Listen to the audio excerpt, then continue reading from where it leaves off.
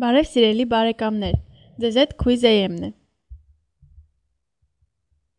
Այս դասին կսովորենք թուբի օժանդակ բայի գործածության ձևերը և հոլովաձևերը։ Նախ սկսենք նրանից, որ թուբի բայը նշանակում է լինել, գոյություն ունենալ։ Այն օգտագործվում է մարդուն, առարկաները կամ ինչ-որ կարգավիճակ նկարագրելու համար, ինչպես նաև երկարատև և ժամանակավոր վիճակ ցույց տալու նպատակով։ Օրինակ. He is rich. Նա հարուստ է։ He is poor. Նա աղքատ է։ She is Sarah.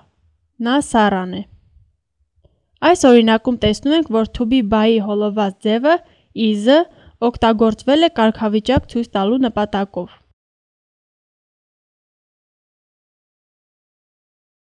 It is cold. Ցուրտ է։ It is foggy today.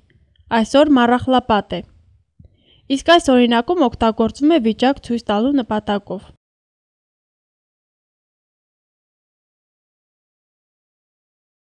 The pencil is here. Մատիտն այստեղ է։ Is anyone there? Ինչ-որ մեկը կա այդտեղ։ Stefan is in the schoolyard now. Ստեփանն այժմ դպրոցի բակում է։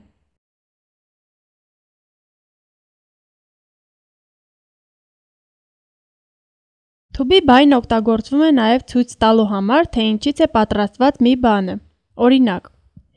Is this plate pure gold? Այս ափսեն ոսկուց է։ That dress is silky. Այդ հագուստը մետաքսից է։ Այժմ անցնենք to be բայի գործածության ձևերին, ինչպես նաև անգլերենում նրա հոլովաձևերին։ Պետք է նշել, որ ի տարբերություն մյուս բոլոր բայերին, to be բայը հոլովում է, այսինքն փոփոխվում է կախված գոյականի թվից և դեմքից։ Ահա այսպես.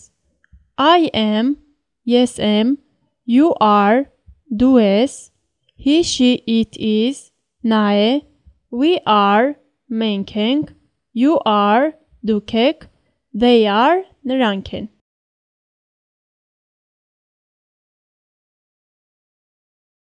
I am in the room. Ես սենյակում եմ, այսինքն գտնվում եմ սենյակում։ The book is on the table. Գիրքը սեղանի վրա է, այսինքն այն գտնվում է սեղանի վրա։ The boys are in the classroom. Տղաները դասասենյակում են, այսինքն գտնվում են դասասենյակում։ Տվյալ օրինակներում to be բայն օգտագործվում է որպես ինքնուրույն բայ։ Անգլերենում նախադասությունն ունի բառերի ֆիքսված հերթականություն։ Ենթակա, ստորոգյալ, լրացում։ Օրինակ. I am a doctor.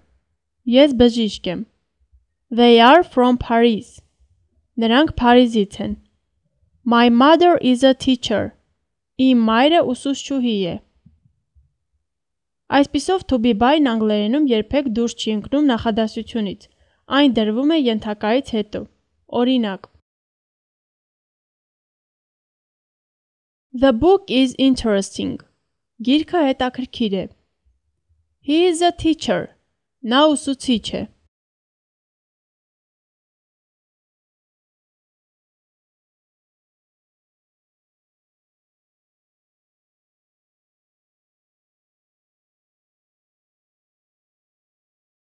To be օժանդակ բայի հարցական ձևը կազմելու համար մեզ անհրաժեշտ չէ այլ օժանդակ բայ։ Հարցական նախադասություն կազմելու համար անհրաժեշտ է ուղղակի to be բայի հոլոված ձևը դնել ենթակայից առաջ։ Ահա այսպես.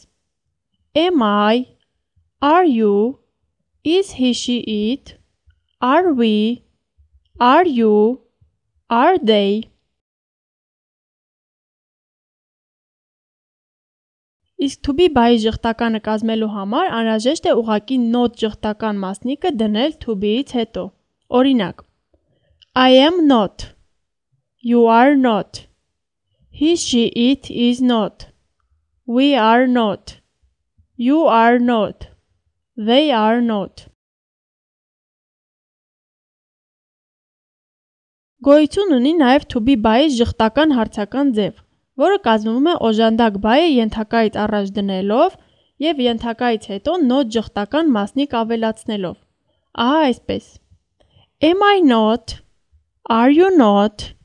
Is he, she, it not? Are we not? Are you not? Are they not? Ահա այսքանով ավարտեցինք այս դասը։ Հուսով ենք, որ դուք սերտեցիք to be բայի բոլոր ձևերը։ Քանի որ դա անհրաժեշտ է հետագա դասերը լավ հասկանալու համար։ Մնացեք քույզերի հետ։